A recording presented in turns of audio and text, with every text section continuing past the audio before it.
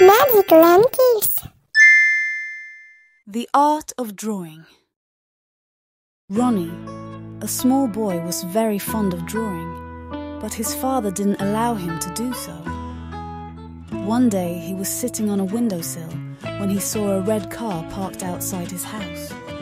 He made a sketch of it. Next day, the police came to his house to inquire about a red car that belonged to a gangster. Ronnie showed them his sketch, from which the police got the information about the model of the car and its number too.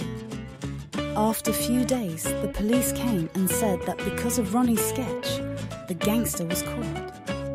Ronnie's father praised him and then never stopped him from drawing. Magic lanterns.